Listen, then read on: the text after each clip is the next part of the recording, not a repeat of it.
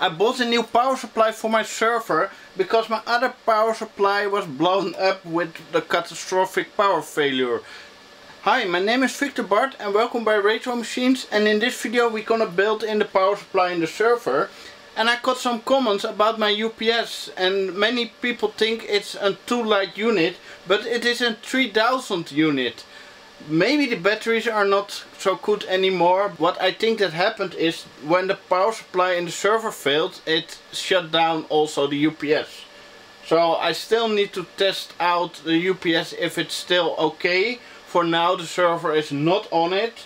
So yeah, let's see in the future if I will keep this UPS or not. So the power supply that I got is this 2U unit from Seasonic.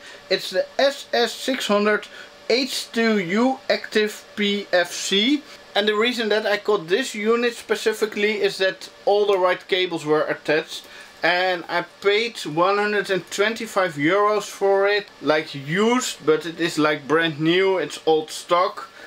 So let's hope it is a good power supply. So we have a 24 pin, we have two 8 pins because I have a dual CPU motherboard, we have two SATAs for the SSDs. Here we have 2 Molecs and a floppy Molecs, another 2 Molecs, another 2 Molecs, another 2 Molecs, and a Molecs and a floppy connector. So this power supply has a perfect cable layout for my server. I don't need any splitter in it. So the server is shut down and I love this rack console. So let's get it out of the rack onto the bench, shut the power supply, boot it up, and then maybe we have for one time a short video.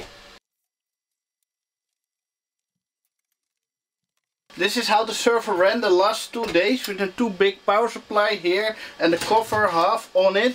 But with my Noctua cooling it was perfectly fine because I have actively cooled CPUs, good airflow, so it was not a problem. And this 550 watt Delta power supply was fine to run my server, but I have low power E5 2650 V2Ls. So that doesn't use that much power.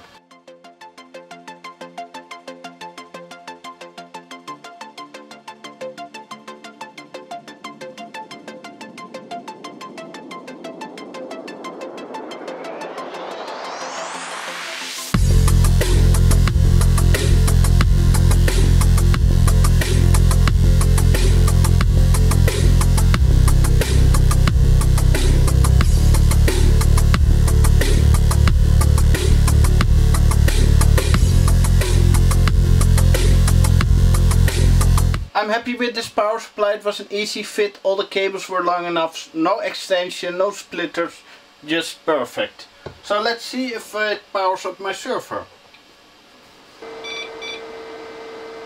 The LSE card is now detecting drives.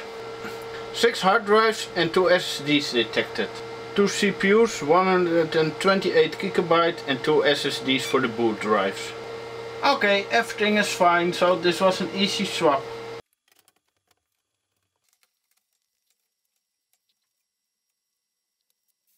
In the last video I upgraded my network switch to the HP 2910 48 ports with power over Ethernet, and look what came in the mail today.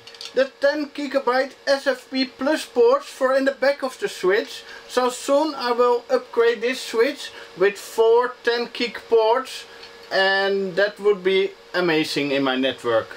My server is up and running without any problems, so it's good to have the new power supply. It's a brand new unit but old stock, so good for many years. If you like to support me, you can support me monthly on Patreon, and for $1 a month you can join my awesome Discord server and you can use my Amazon affiliated links. Thanks for watching.